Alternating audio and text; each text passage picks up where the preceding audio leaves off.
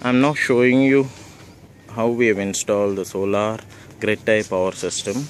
Here you can see we have installed two 300 watt solar panels, one beside other, and behind it we have connected a grid tie micro inverters. You can see we have connected one grid tie micro inverter 600 watt, where you can watch two PV connections. One connection is to connect to the one of the panel 300 watt, the other connection is to the second panel. So this inverter is given with certain length, and you can see we have got two grid connections.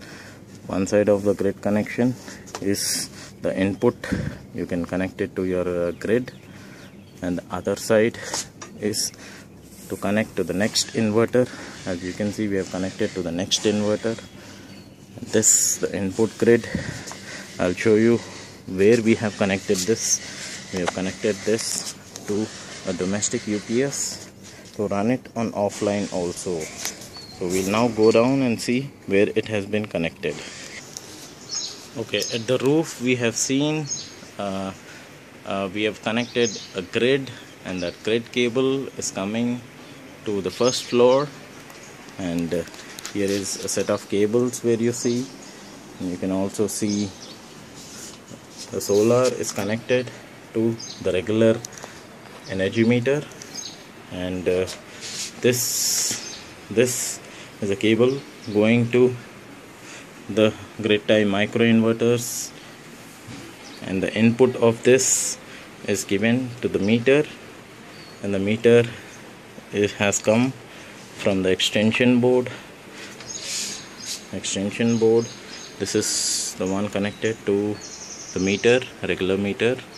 As you can see, we have generated 1661 units, and as in you can see, this is an input to the extension board. The input is connected to the inverter out.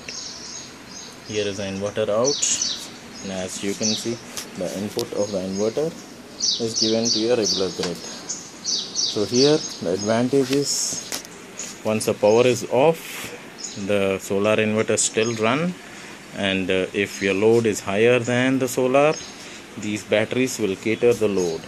But you should be ensured that your load is lower than the generation, higher than the generation. Thank you. We have just connected this meter just to know how much the solar has generated.